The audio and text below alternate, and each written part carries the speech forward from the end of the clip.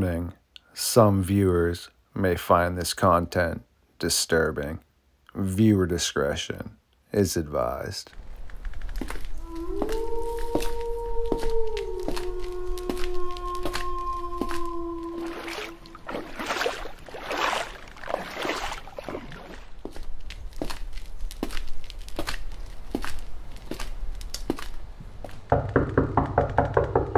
Who dares awaken me from my slumber? Matt Harvey from Deep Woods Paranormal Podcast. This is always good to team up with you to figure out what is occurring with the Dogman phenomenon.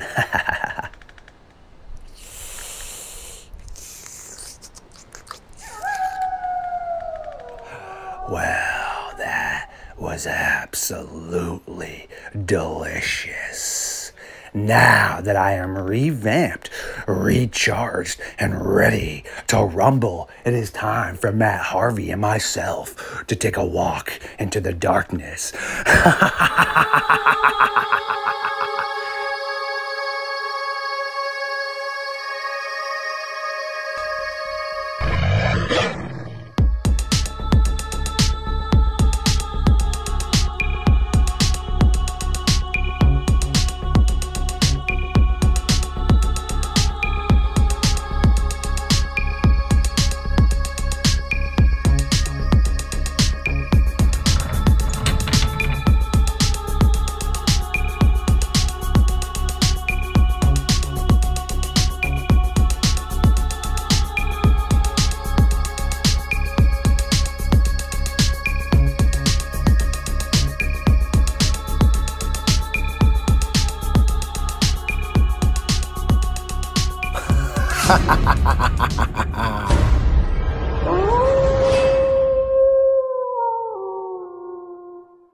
My creatures of the night, yes, welcome back to another episode of Midnight Lycanthropy here on Starfox Radio.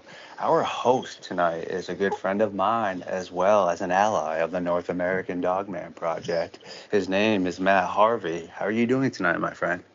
I'm doing good. Well, thank you very much for having me on. I appreciate it. Yeah, for sure. You've been quite busy as myself, so it's definitely good to get a chance to link up. And if you'd like to give the audience basically a little plug as to what you do and who you are, that'd be great. Yeah, my wife and I explore everything paranormal, from Bigfoot to ghosts to hauntings to Dogman to UFOs to pretty much anything paranormal in nature. And so we're in the process of shooting our own show called Exploring the Unknown with Matt and Amanda. And so that's what we've been doing. We have our own YouTube channel and Rumble channel. We also have a podcast, the Deep Woods Paranormal Podcast, where we also talk about mainly Bigfoot now, because that's what most of our fans are into. But we do occasionally talk about Dogman and stuff. And we've had the pleasure of having Kenny on and him talking about different things here in Texas. And so, yeah, it's been cool. Cool experience.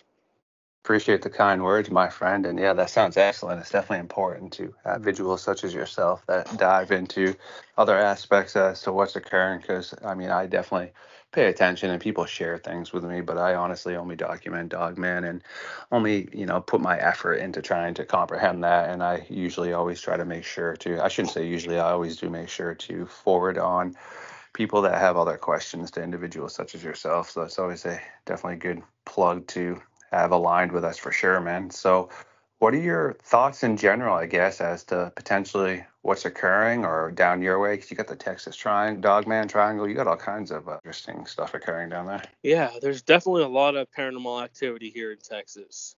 I've been seeing UFOs lately, which I'd never seen UFOs that much. I had 2 encounters before I moved here, and I've had 4 or 5 since in the last 5 years.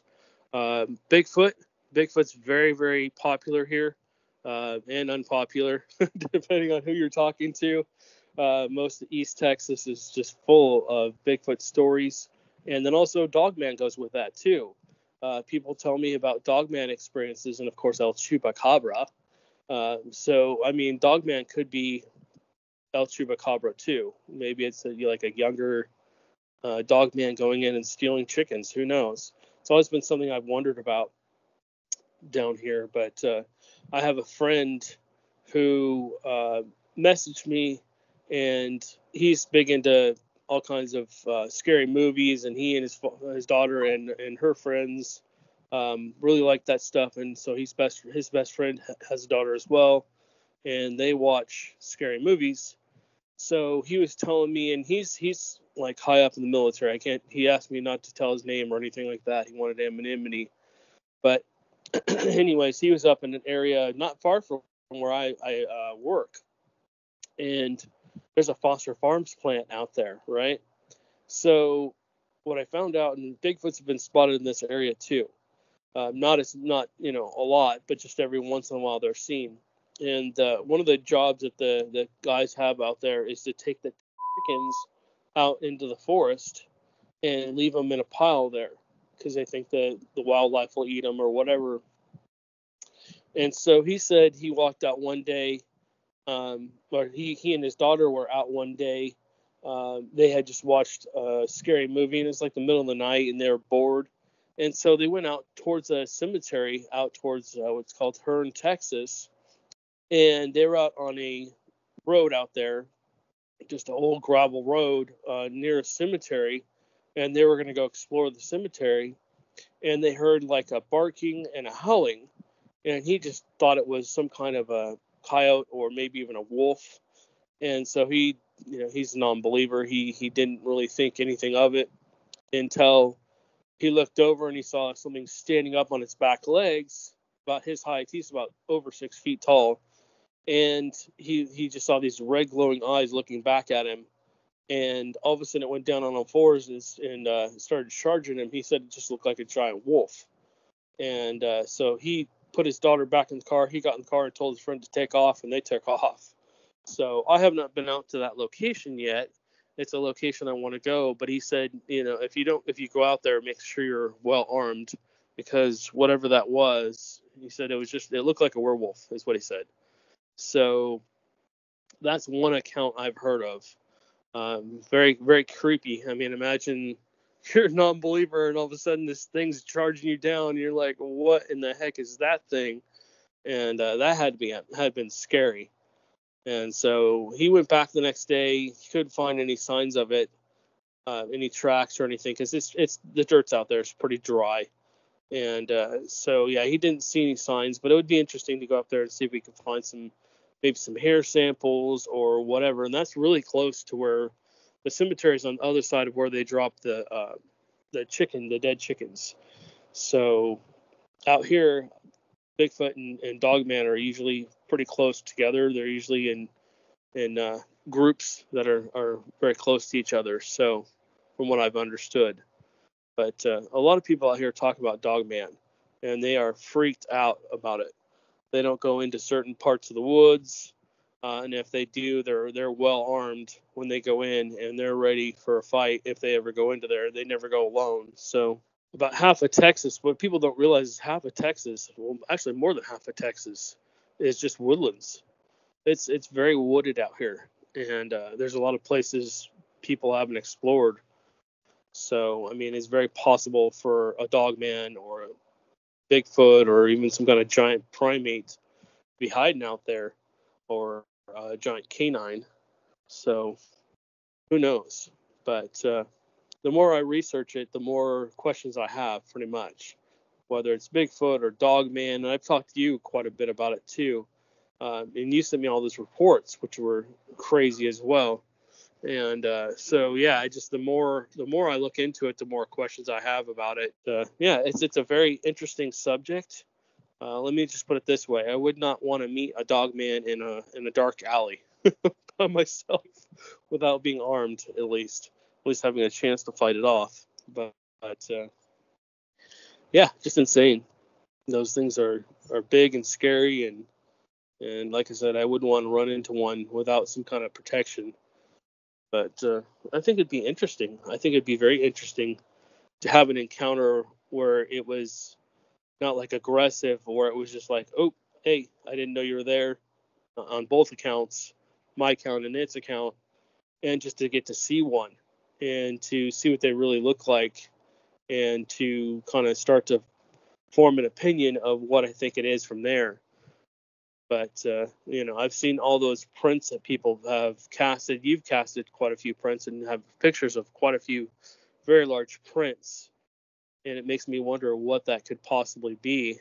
That is just some straight up nightmare fuel right there. And I appreciate you elaborating on that and sharing. And that's the point and reason you're here, is to speak, my friend. So I actually wanted to touch base on something real quick, because I don't watch horror movies. I only watch like creature features. So if your friends like those, I'll remind me later to, they're all free links on YouTube, but they're actually solid creature feature horror movies that I watch that are some nightmare fuel. So I'll toss those over to you. And also, what I was going to say is, a lot of people don't realize that blood has a ton of nutrients. So every animal eats blood, okay? And if you look at like a lot of predators, they don't even really like eat it, but things that we eat for steak and such and consider quality meats, predators tend to like the organs first and blood and etc. So I actually have a hypothesis that a lot of those chupacabra type sightings where they're finding those animals, I think what's happening is that animal hasn't had a chance to finish eating what it was eating, and that it's been disrupted, meaning the ranchers or somebody else has come outside or turned the lights on, fired at it, potentially scared it off, because as stated, even a house cat is going to drink blood, meaning, when we've cooked burger before and such, and there were some stray kitties around there, I would take some of that extra, griddle or whatever that I cooked up, and I'd mix it in with the cat food that I got for the stray cat. She'd love that stuff. So I think sometimes people tend to just overlook the common behaviors of natural animals and such, and maybe take it as like a paranormal aspect when, like I just stated, that's really normal behavior right there. And you had also elaborated on some of the images where, like Jody Cook was saying, he doesn't really understand why everyone gets so worked up about the purple, mangy looking like dog. And like I sent it to you, and you were stating that that's pretty common down there. And it is a known animal. And yes, it's got mange and some issues. So how do you feel about all that? Yeah, I definitely think that, from what I've been told, that people, the organs have not just minerals and stuff, but they're very high in things that an animal needs to basically grow and stuff like that, and continue to be able to move around. I've been told that usually the alpha dog, if it's a dog pack or any kind of a pack, the alpha animal will always get the first shot at the organs, because it has more, like you were saying, vitamins and minerals and things that it needs for it to sustain itself.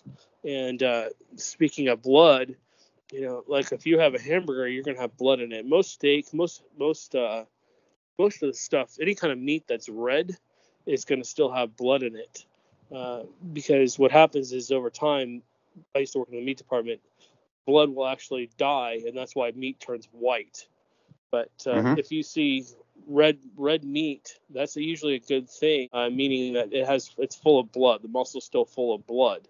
And we eat that all the time too. That people don't realize that it has all those good qualities in it. But yeah, there's a lot of reports of dogmen out here. I haven't seen a lot. I've only talked to 3 different accounts, and I think 2 of them that you sent me. But I have talked to people from other places about it, and they do seem to frequent like farms and stuff like that. And that makes sense, because if you can take down a livestock, basically, grab a cow. I mean, imagine how much food that is, and imagine if you can get to the organs, and how nutrient rich and vitamin rich all that would be for an animal. And they're just easy pickings, like cows. If you could take down a cow, I mean, they're 400 or 500 pounds or more, especially out here, and that would probably feed you for a week or so, especially if you could drag the carcass off and put it somewhere where basically no other animal would basically eat it up before you could get a chance to eat again off of it. A lot of predatory animals do that. They'll take and they'll eat certain pieces of the animal, and then like cats, they'll stash the carcasses up in a tree. So that makes sense that they're going after those organs and stuff like that. And the meats are like secondary, because that blood probably holds in there for quite a bit of time and keeps that meat somewhat fresh, probably 2 or 3 days. I mean, if you look at the meat that you get from the stores, That meat's probably 3 or 4 days old by the time it even gets to the store, but it's still in big chunks, and then they slice it up and it's still good for another 4 or 5 days usually, unless you freeze it. But yeah, I mean, there's, like I said, out here, I mean, I've heard stories, but I've never actually seen one out here, thank God. I've had a lot of strange encounters out in the woods, but I've never, most of it's been Bigfoot basically associated, where I've had multiple Bigfoot encounters. Now, that's not to say that some of those things couldn't also be Dogman. Like at Joe's camp, we found what looked like 3 giant fingernails had been drugged down the front of a tree about 8 or 9 feet up. So imagine, your shoulder level where your hand goes down to, and you just kind of raise your hand about shoulder level. So add another foot or two maybe for whatever height that animal was. Now, we always just associated it with Bigfoot, but in the back of my head, I was going, okay, what if it isn't Bigfoot? What if it could be like a Dogman type creature that is also in this area? Because he lived over in the Sabine National Forest, and that he's on the border of Texas and Louisiana. So it always made me wonder if maybe he had Dogman there too. You just never saw him. But imagine whatever that was. These claws it was deep. It was like an inch deep into the tree, and maybe 2 or 3 inches apart. So whatever it was big. Now, I don't know if Bigfoots have long claws. People say they have long claws. I don't think they do. I think they're more like a human. I think they have more like human-like fingers, or more like a primate fingers, like a gorilla or any kind of primate like that would have. They don't have those long fingernails. But Dogman, I imagine, do. I imagine they do have longer fingernails. Because I have 5 dogs. I look at my dogs, they all have those long fingernails. And I imagine their paw being, my biggest dog being maybe 10 times bigger, scratching that tree. I mean, that totally is possible, especially if you had a little bit of a sharpness to your fingernails. So we had somebody look at it, and they some guy from the wildlife agency, and he couldn't tell us what it was. He was just kind of dumbfounded. He's like, that looks like a human did it. I'm like, how would a human do that? He's like, with a knife. I'm like, okay, I don't think anybody come on to Joe's camp.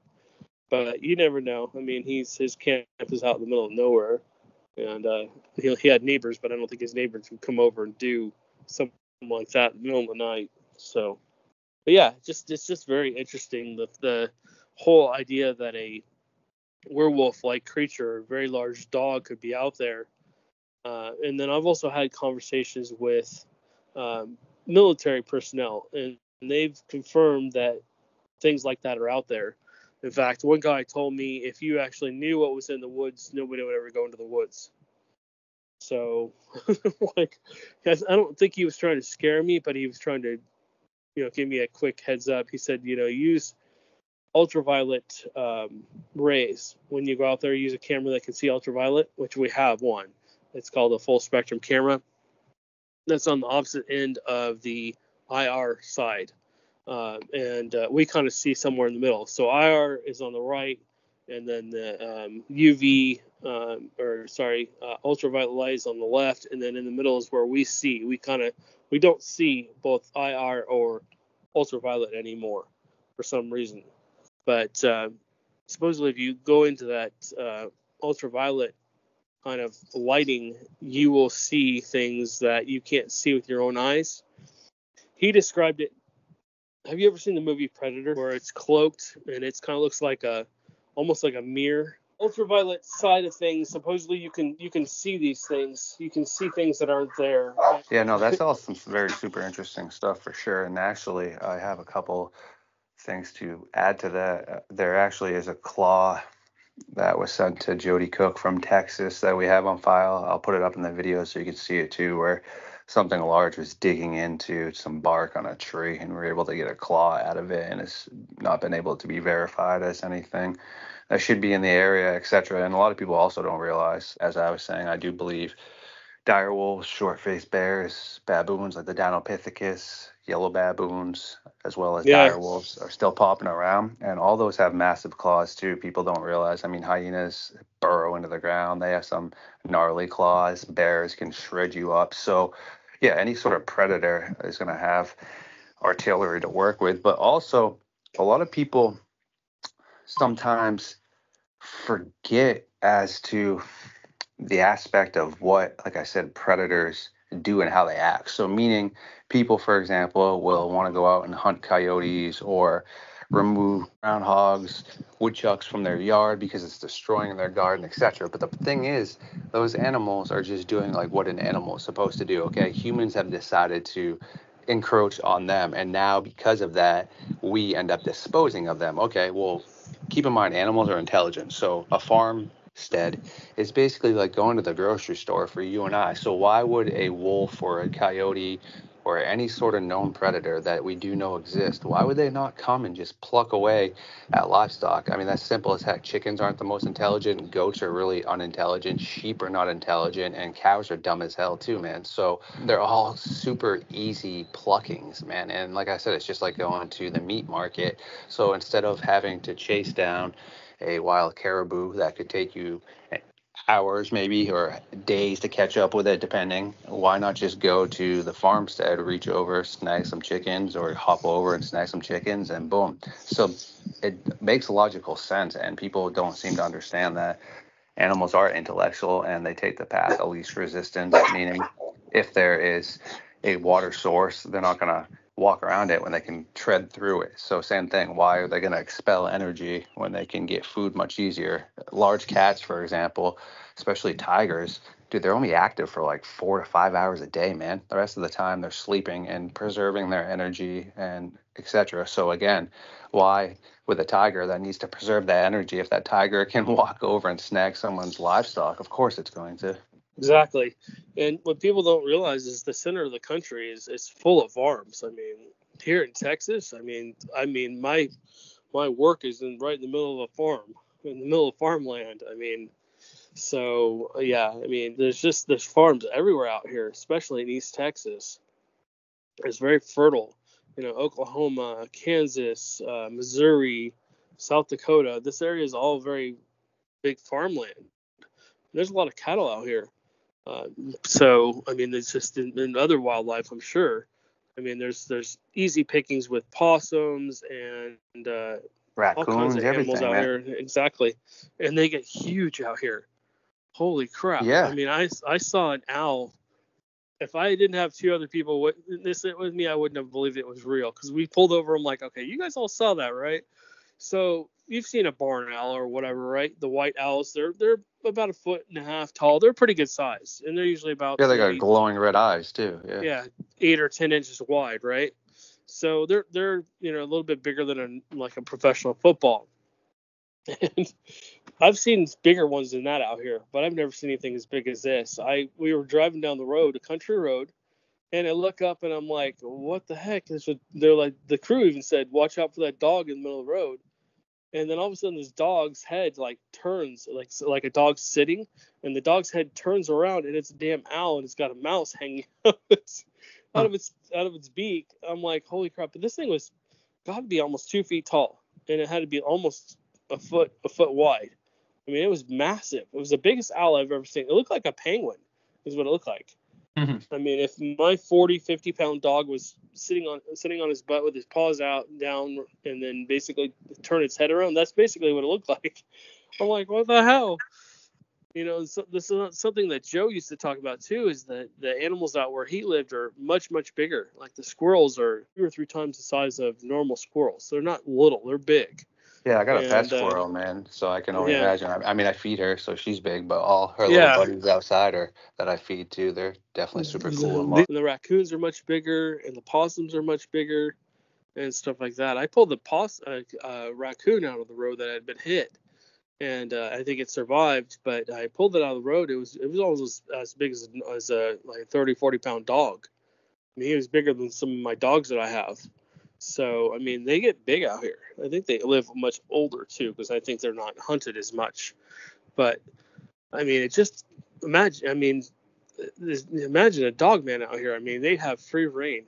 I mean, it would be very hard for them to be, number one, probably seen out here if they're stealthy, which I'm sure they are. If an animal out here doesn't want to be seen, you're probably not going to see it.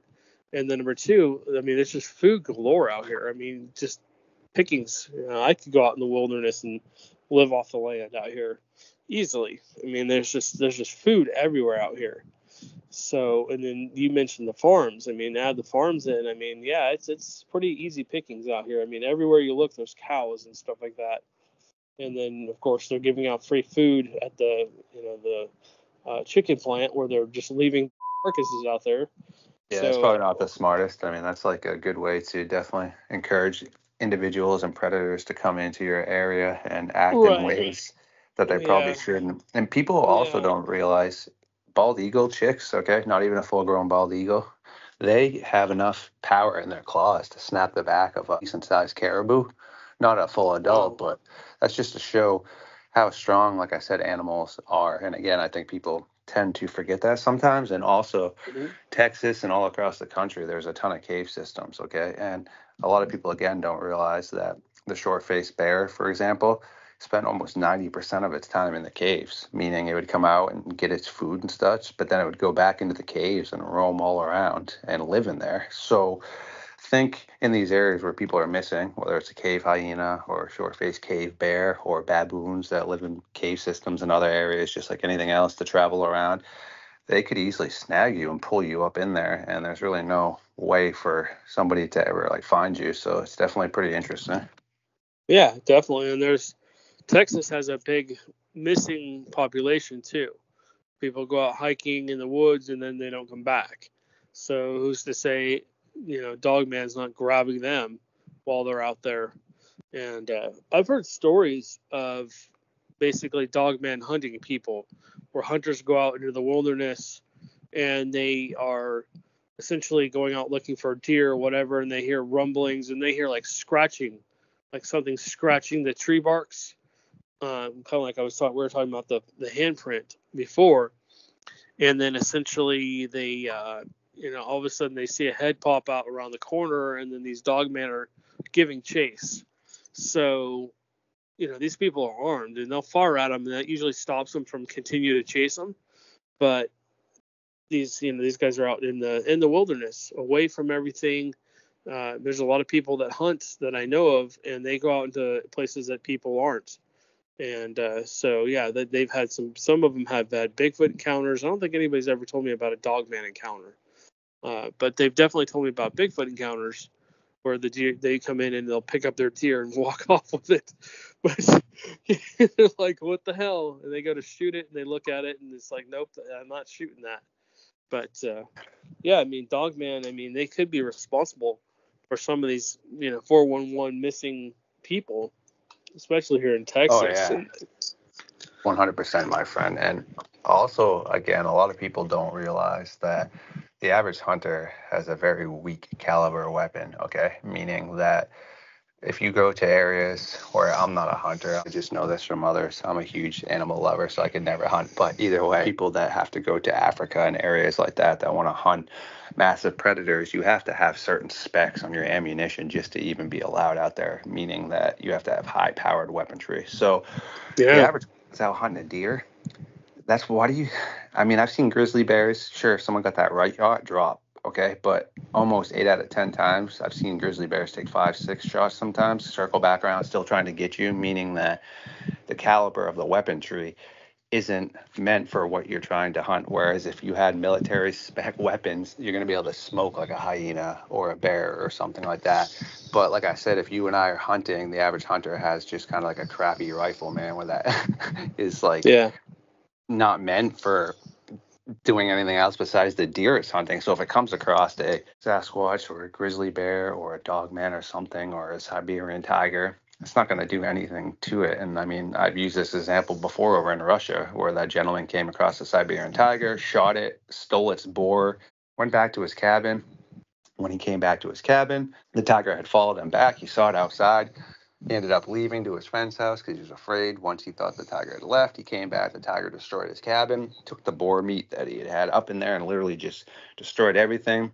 The guy saw it was waiting outside. He shot it again, ran off.